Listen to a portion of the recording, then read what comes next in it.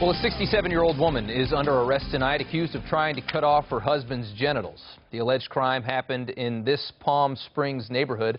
Police say the woman tried to use scissors to cut off her husband's penis. People who live near the couple were very surprised to hear what happened. He must have been asleep or drunk if he got caught doing something he was supposed to be doing. Yeah. That's what it sounds like. You really would have to go really ballistic to do that. That's really pretty drastic. Sure is.